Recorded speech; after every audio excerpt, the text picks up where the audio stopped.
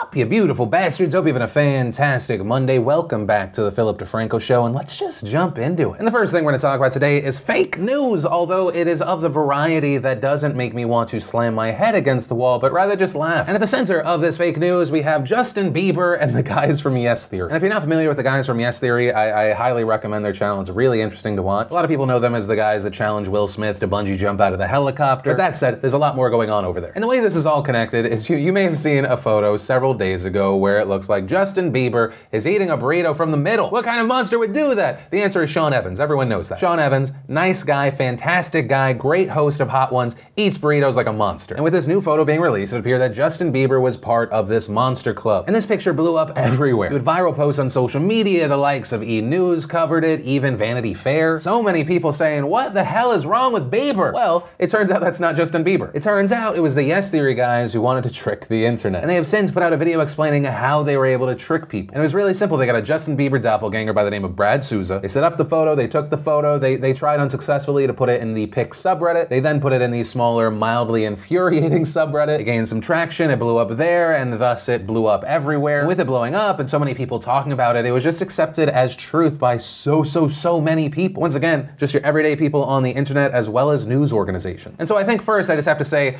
good job to the Yes Theory guys. And two, I think the reason I love this story so much is, I mean, we talk about news every day. Fake news is just horrible. It's infuriatingly horrible, and as I've mentioned before, one of my favorite things that I've ever heard is doubt has been weaponized. The term fake news initially was always about obviously fake stories that were meant to promote a narrative that was just not true. It has now unfortunately morphed into, for a lot of people, just a place that posts things you do not agree with and thus it can't be true. But what I think this Justin Bieber fake news story does, what this prank does, is that it highlights what I believe to be a fact, and that is the majority of people, if they see something and they want to believe it, they will believe it at the surface level. And the more people you have talking about it, sharing it, especially once you start getting sources that are seen as just at least more legitimate than your everyday random on the internet, by many, if they think this could be a reality, they take it as truth without diving even further. Which I will say, with the topic being Justin Bieber eats burritos sideways, I don't know if you're inclined to do a deep dive on that. But it makes me think of how many times have you had a conversation with someone about the news and it's based off of a headline they saw, and that person doesn't know any of the actual details that are being discussed or debated. It's literally just the headline. I know this is just kind of a lighthearted prank story, but it really hits on something I constantly think about. But that said, if there is a final note,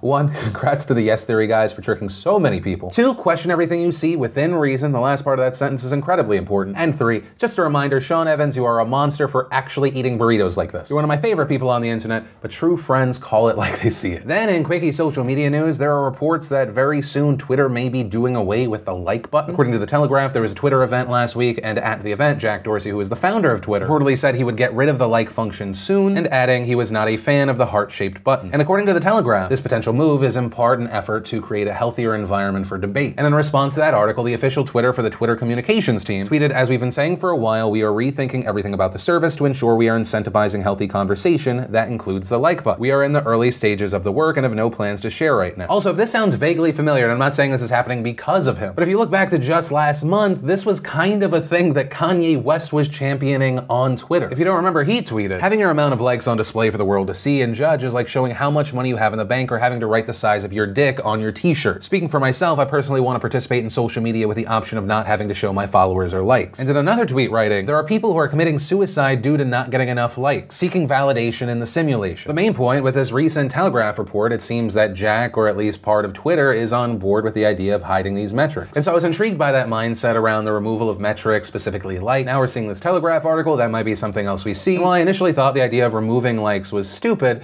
I do also wonder how much they actually matter. I mean, if you're one of the people that like stuff on Twitter because you want to be able to remember it, go back to it in an orderly way, I mean, right now they have it so on mobile you can bookmark something. If you think something's funny or you want to show appreciation, instead of hitting the like button, you could just tweet at that person, or you could retweet or quote tweet, although there are people that also want to get rid of those. That could arguably generate more interaction. And I guess that then leads us to the thought of, well, why do we share anything? Is it and should it be about the actual interaction with other human beings? Or has it simply evolved into this number system where based on these numbers, that's where a lot of people get their self-worth? You put out something, it gets a lot of likes, you get that dopamine drip, you feel good about yourself. Then you put something out, you don't get as many likes, that's viewed from the outside in, you're judged or mocked. But at the same time, as a company, it probably makes sense to show levels of engagement. I don't know, I think there's a deeper conversation about how and why we interact online. But with all of that said, that's why I wanted want to pass the question off to you with what are your thoughts around this? Right, as far as this specific topic, let's separate any of the, who's verified, who's getting kicked off, who's whatever. Likes and the displaying of the number of likes. What are your thoughts about keeping them, removing them? Why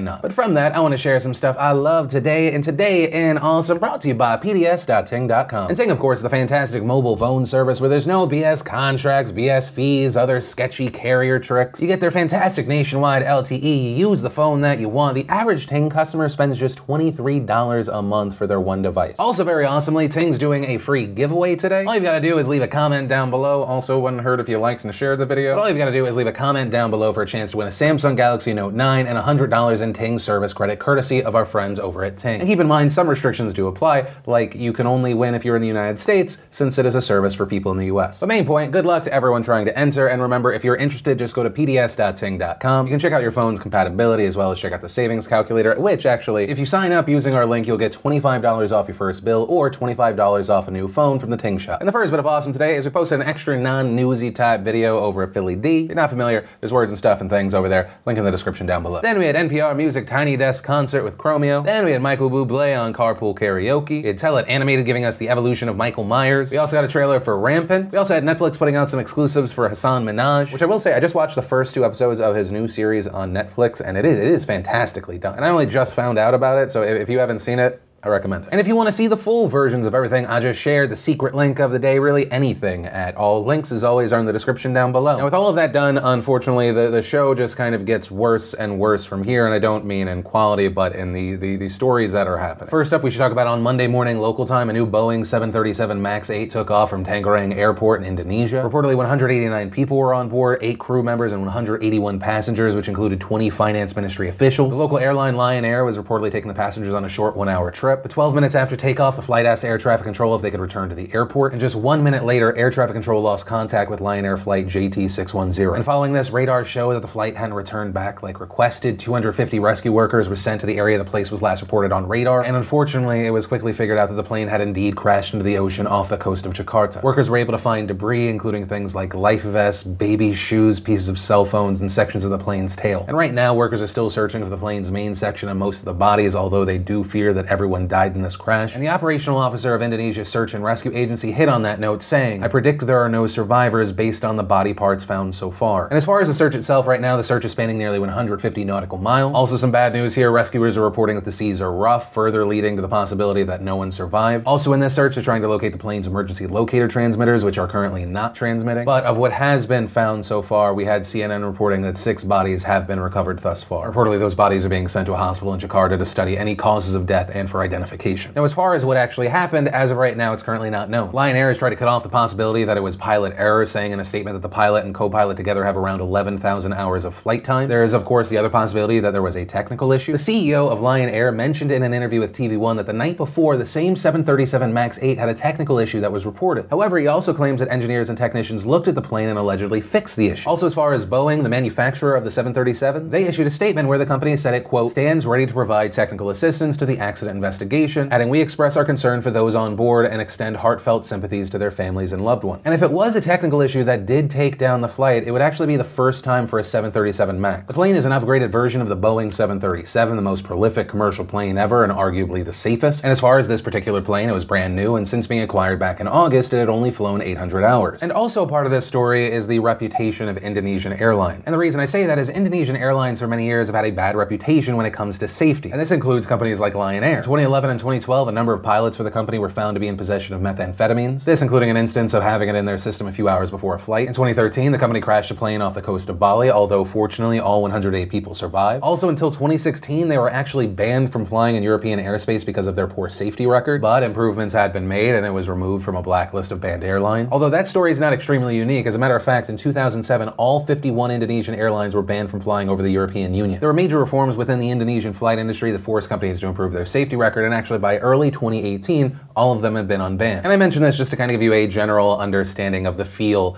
of flights in Indonesia. And really, as of right now, that's where the story ends. The search is still on. Hopefully we can find more information. But for now, we have to wait for more information to come out. And the last thing we have to talk about today is just the horrible news coming out of Pittsburgh over the weekend. And if you didn't see the news, there was a shooting that took place Saturday morning at the Tree of Life Synagogue in the neighborhood of Squirrel Hill, which is known for its Jewish presence. And Saturday mornings are the middle of the Jewish holy day, or Shabbat, which lasts from Friday sundown to Saturday sundown every week. And at this synagogue, there are typically 3 different congregations on Saturday mornings for Shabbat services. And so in addition to the Tree of Life congregation, the New Light and Dor Hadash congregations were also reportedly holding services in separate rooms. And as far as what happened, according to the criminal complaint filed against the shooter, services started at 9:45 a.m. The shooter entered the Tree of Life synagogue at approximately 9:50 a.m. He then opened fire, and by 9:54 a.m., 911 dispatch had received multiple calls. And reportedly 2 officers arrived soon after, and they saw the shooter exiting the synagogue. He was armed with an assault-style rifle and opened fire on the 2 officers, who then returned fire. Those 2 responding officers were injured. The shooter then retreated back into the building. A small SWAT unit arrived and then entered the synagogue, and they found that 11 people had been killed inside and that 2 more people were injured, who they helped escape. The shooter then continued to the 3rd floor of the building. SWAT officers then reportedly followed after him, where they engaged in another firefight. During that exchange, 2 officers were wounded, 1 critically and another hit multiple times. Reportedly, the shooter was also wounded here. And during that exchange, according to the Pennsylvania criminal complaint, he said that he, quote, wanted all Jews to die, and also that they were committing genocide to his people. But ultimately, the shooter eventually surrendered to police, and he was taken into custody and transported to the hospital, where he was treated for his wound. And in total, officials believe the shooter was in the synagogue for just 20 minutes. But during that time, he killed 11 people and wounded 6 others, including 4 officers. As far as the weapons he used, officials say that he was armed with 3 Glock 357 handguns and 1 Colt AR-15 rifle. Also, he appeared in court this afternoon to face charges after being released from the hospital, and he's facing charges at 2 levels, federal and state. Pennsylvania have filed 36 charges against him, and federal officials have 29 charges against him. And according to reports, federal prosecutors are also looking to seek the death penalty against the shooter. Now, as far as who is the shooter, if you're unfamiliar with my show, I don't like to showcase faces or names here. I think a lot of these shooters want to be martyrs. They want their name and faces everywhere, and I don't want to add to that, nor do I think it's necessary to properly talk about the story. What we do know is the shooter is a 46-year-old white male and resident of the greater Pittsburgh area. Law enforcement reportedly had no prior knowledge of the shooter. Mike Doyle, representative for Pennsylvania's 14th district, said that the shooter had 21 guns registered to his name. He also reportedly had an account with the social network Gab, which is popular among alt-right and some fringe groups. Also on that note, Gab reportedly confirmed the account with the shooter's name, archived it, and shut it down. And on that account, he had voiced hate for Jews and immigrants and parroted other anti-Jewish conspiracy theories. And while federal officials haven't publicly discussed his motives, some posts on the social media site seem to indicate a specific motive. A few weeks ago, his account reportedly linked to the Hebrew Immigrant Aid Society. They're a Jewish-affiliated group that advocates for and protects refugees. And the link reportedly showed that the group was planning Shabbat ceremonies for refugees around the United States. And the shooter's post said, "Why, hello there, HIAS. You like to bring in hostile invaders to dwell among us?" And reportedly just before the shooting, his account posted again, writing, "HIAS likes to bring invaders in that kill our people. I can't sit by and watch my people get slaughtered. Screw your optics, I'm going in." The shooter also reportedly criticized the president in another post, saying, "Trump is surrounded by a slur for Jewish people. Things will stay the course." And following this horrible act of violence, this domestic terrorism, we saw responses come out. We saw the CEO of the Anti-Defamation League, Jonathan A. Greenblatt, saying in a statement, "Our hearts break for the families of those killed and injured at the Tree of Life Synagogue and for the entire Jewish community of Pittsburgh. We believe this is the deadliest attack on the Jewish community in the history of the United States. It is simply unconscionable for Jews to be targeted during worship on a Sabbath morning, and unthinkable that it would happen in the United States of America in this day and age. Unfortunately, this violence occurs at a time when ADL has reported a historic increase in both anti-Semitic incidents and anti-Semitic online harassment." We also saw after the incident, President Trump tweeted out, saying, "Events in Pittsburgh are far more devastating than originally thought. Spoke with mayor and governor to inform them that the federal government has been and will be with them all the way. I will speak to the media shortly and make further statement at Future Farmers of America." Also, before he departed for that speech, he spoke with reporters and said this, "If there was an armed guard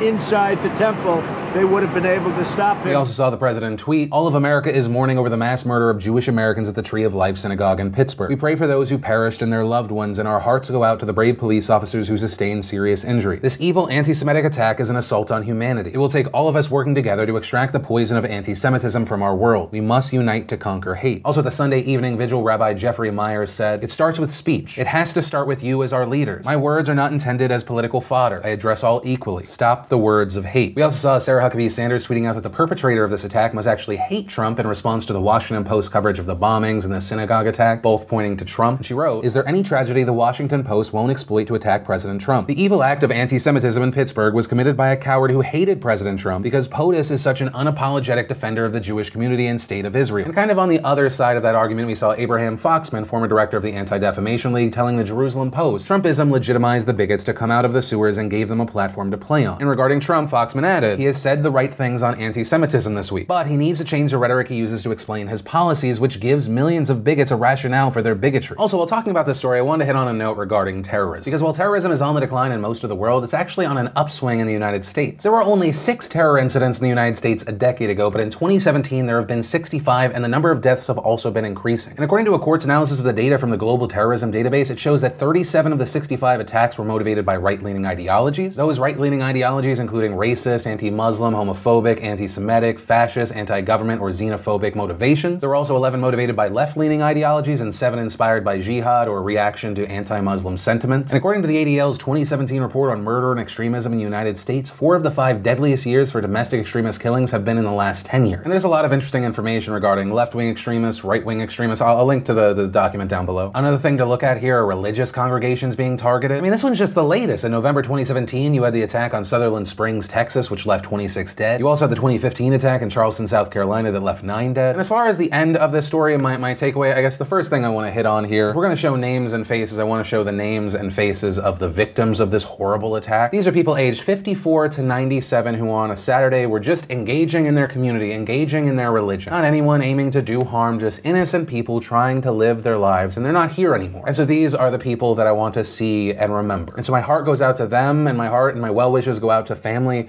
and friends, and my thanks and all of that from before, it goes out to law enforcement for going out there and putting their lives on the line to save people. Also, with that said, I think one of the last things I want to cover with this story is the blame game that's being played out. Obviously, this shooting didn't happen in a bubble. There was the Kroger store shooting. There were also those bombs that were sent out. So you had people pointing to the suspected bomber being a Trump supporter, people arguing that Trump's rhetoric, his villainizing of his opponents led to something like this. You often see people arguing about whether that was an opening of the door sort of situation. You also had past incidents like the president's comments after Charlottesville. And it's been interesting to watch Trump work and kind of who he's blaming about the anger in America, taking aim at the people he's in the past called the true enemy of the people, tweeting, "There is great anger in our country caused in part by inaccurate and even fraudulent reporting of the news. The fake news media, the true enemy of the people, must stop the open and obvious hostility and report the news accurately and fairly. That will do much to put out the flame of anger and outrage, and we will then be able to bring all sides together in peace and harmony. Fake news must end." And so I guess the final note that I want to hit on here is the only person I personally hold responsible for these acts of violence and terror are the individuals involved. But to deflect blame to the media, and I know that the argument is, oh, well, he's only talking about the fake news media. Sarah Huckabee Sanders defended the president today saying he's talking about individual journalists, not media as a whole, which I personally find to be an invalid defense because the president of the United States has called things fake news and those things then have been later proved. But then adding that after we fight this fake news, then we can bring all sides together for peace and harmony. And so regarding that note of fake news must end, I would love if fake news ended. And understand, fake news is not limited to just one side. It is infuriating to me the number of people that legitimately think that Donald Trump said in an interview that Republicans are the dumbest group of voters. That really didn't happen. That is fake news. But also Donald Trump should understand that if we are going to get rid of fake news, that means that we have to ban random people. That means, yes, some journalists are going to be fired. That also means that several members of the Trump administration need to be fired, and I don't even know what to do about your rallies or tweets. I'm not saying all of them, but you have put out documented fake claims. And once again, this is not me blaming Donald Trump for what just transpired. But this is me scoffing at President Trump, calling for peace and harmony and essentially uniting. I mean, we even see in the tweet where he calls for peace and harmony that he's putting it on, he says fake news, which is used broadly and inaccurately, though defended as very specific towards individual journalists. And that's where I'm going to end today's show. And with, of course, this being the PDS, I want to hear from you, whether it be this last story, the first one, anything in between. Let me know what you're thinking in those comments down below. Also, while you're at it, if you like these daily dives into the news, you want to support the show, hit that like button. If you're new here, hit that subscribe button to make sure you don't miss future episodes. Which actually, if you did miss the last Philip DeFranco show, you want to catch up, you can click or tap right there to watch that. Or last week, we tested a bunch of morning news videos. You can click to tap and watch those. But that's it, of course. As always, my name's Philip DeFranco. You've just been filled in. I love yo faces, and I'll see you tomorrow.